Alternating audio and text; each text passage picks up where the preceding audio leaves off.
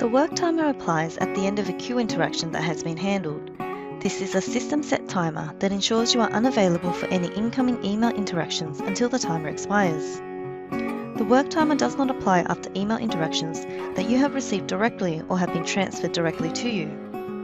At the end of the work timer, you will become available again for another incoming email interaction.